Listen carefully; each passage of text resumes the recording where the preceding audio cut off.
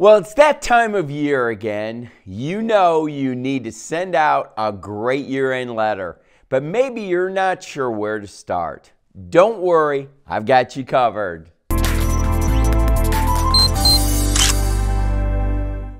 In this video, I'll walk you through a step-by-step plan to help you craft an effective letter that will boost your fundraising success.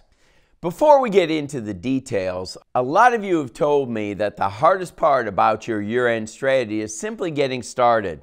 I hear you. The challenge often begins with writing the letter, but don't let that stop you. Today, I'm going to break it down into 4 simple steps. Trust me, by the end, you'll feel confident and ready to go. Step number 1, who gets your letter? Knowing your audience is essential to any great fundraising letter, whether you're new to this or have been fundraising for years.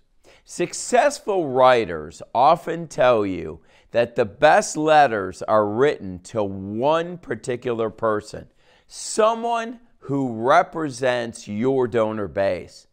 This helps your letter feel personal and genuine. Now, the person you imagine should be someone you don't know too well. This helps ensure that you don't assume they understand your cause perfectly, but at the same time, it's someone you know well enough that you don't have to be overly formal. A great letter feels like it's coming from a friend, and it's written from the heart. One of my colleagues used to picture his Uncle Charlie sitting at an old Underwood typewriter, typing a heartfelt letter to a friend. That's exactly the kind of warm, friendly tone you want to create. Whether your donors are familiar with your work or learning about it for the first time, your letter should feel personal, engaging, and written from a place of warmth. Step number 2, what is your appeal? What is it that you're asking your donors to support? Here's the truth. People are motivated to give when they see an opportunity that's forward-thinking and will make a real difference. A wise mentor once said to me, "Every organization has needs, but few have exciting opportunities." Your job is to uncover the exciting opportunity that you'll highlight in your letter. Think about this. What will motivate someone to not only read your letter, but to read until the very end, where you outline the opportunity for partnership? You don't need a groundbreaking idea, although that would sure be nice. But you do need to focus on something that's genuinely making a difference in the lives of the people that you serve. This is where a story of a changed life can make all the difference. I'll explain more about that in just a minute, but for now, focus on the program, project, or strategy that's meaningful to your community and compelling to your donors. Step number 3. Are you creating a hook and compelling story? If you've watched some of my previous videos, you might remember one called Revealing the Mysteries Behind a Fundraising Letter. If you haven't seen it yet, I highly recommend watching it. Just click the link below when you finish this video. One of the main takeaways from that video is that every good letter needs a hook and a compelling story. Research shows that you have about 3 to 5 seconds to capture your reader's attention. If you don't grab them right away, your letter is likely to end up in the trash. Your hook can be a powerful opening sentence, a pull quote, or even your PS. That's right, the PS is often one of the first things readers look at. If your reader can't grasp the main point of your letter from those sections, they're not going to finish reading it. A great way to hook your reader is by telling a personal story of someone whose life has been changed by your work. And here's the secret. Use actual quotes from that person. This makes your story feel real and relatable. People love stories, especially when they can picture themselves or someone they care about in that situation. For example, imagine a pull quote that reads, "I was down to my last dime and had nowhere to turn. Then I found XYZ rescue mission and it became my last hope."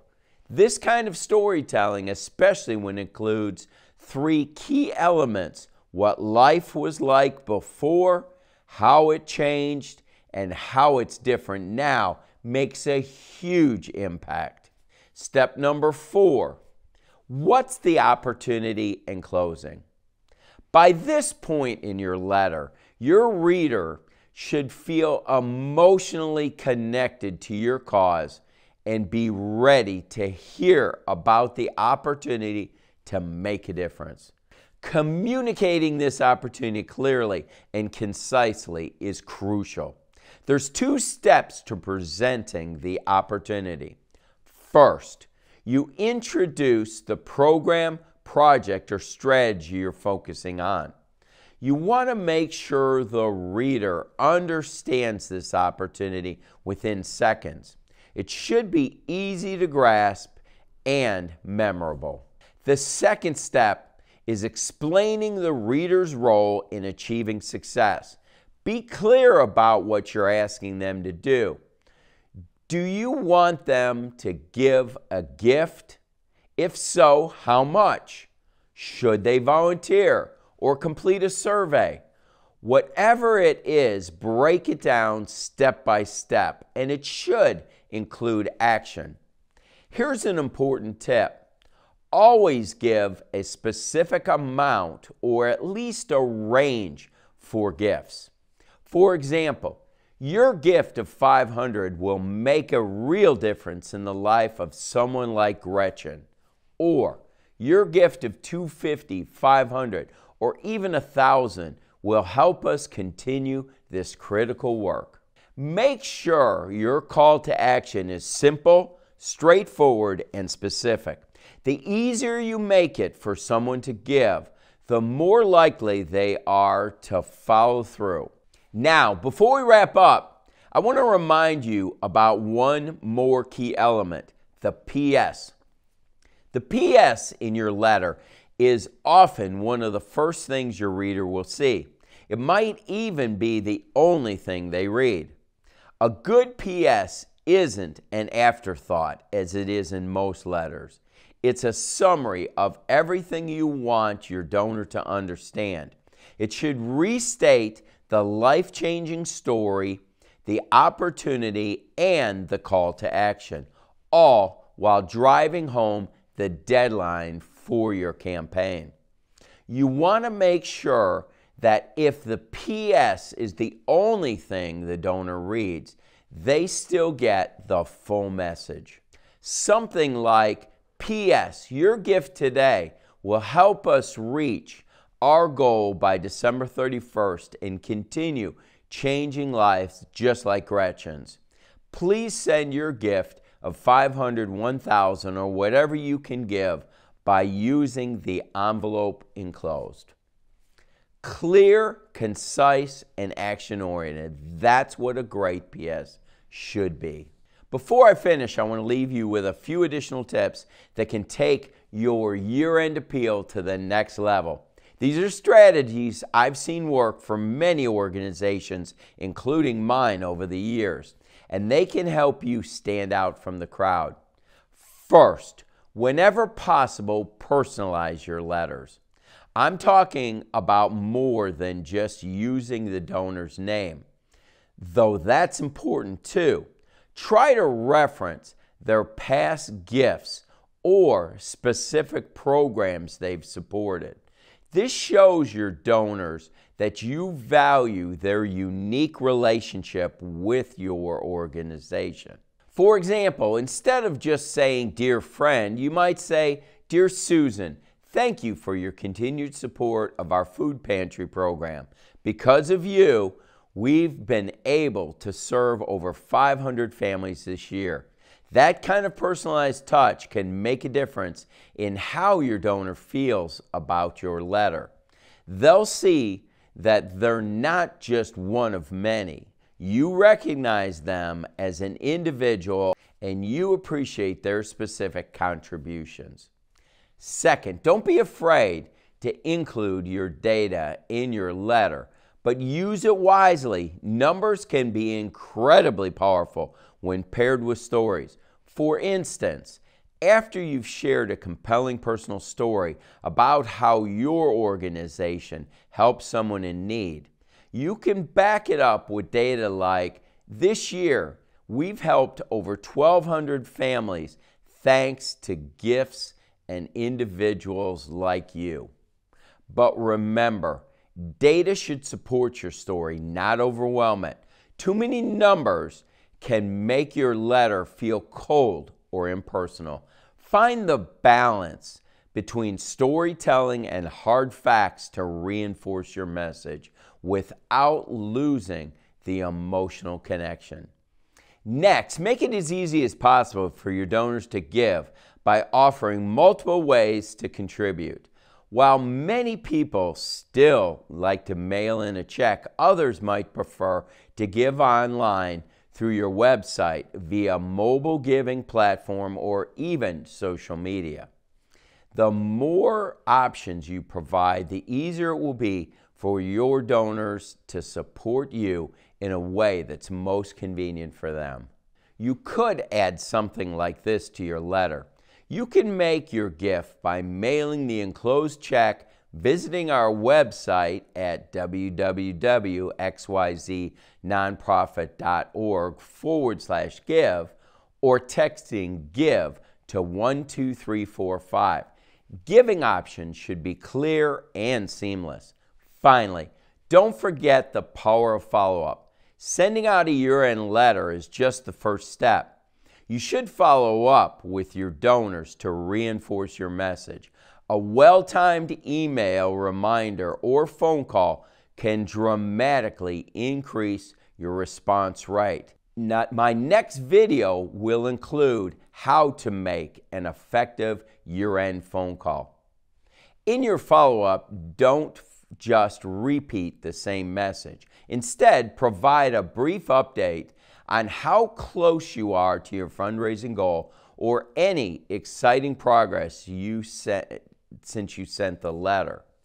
You could say something like, thanks to the generosity of donors like you, we're halfway to our goal of raising $100,000 by December 31st. There's still time to make an impact. Follow-up doesn't have to be pushy. It's simply a way to remind your donors of the opportunity to make a difference before the year ends. So, let's recap everything we've covered today. We went over the 4 steps of writing a winning year-end letter. First, know your audience and write to one person as if they were a close friend. Second, determine the basis of your appeal by focusing on a meaningful, forward-thinking project or strategy. Third, create a hook and tell a compelling story that captures attention and pulls the reader in. And fourth, present the opportunity clearly and concisely, and be sure to include a strong call to action. I know this seems like a lot of information, but once you start applying these strategies, you'll see just how effective your year-end appeals can be. Now that you've got all the tools you need to create a powerful year-end letter, it's time to put them into action. Start by outlining your letter, crafting your compelling story, and thinking about how you'll present your opportunity. And remember, the work doesn't stop once you send out that letter. Be prepared to follow up, engage with your donors, and make this year-end campaign your most successful yet. I hope you found this video helpful. If you did, let me know by giving it a thumbs up and leave a comment below if there were things that you especially liked or if there's topics you'd like to address. And let this community of life changers know that you're part of making a difference in our world. If you wish to watch future videos on this channel, hit the subscribe button and click the bell to be notified immediately of the release of the next video. If you wish to follow me on X, go to @JimWDempsey on Instagram. If you have questions, go to fundraisingmasterminds.net/Jim and Java. If you wish to join a community of like-minded leaders, join our Life Changers group on Facebook. As always, I wish you the best as you strive to become fully funded. Thanks a lot. See you in the next video.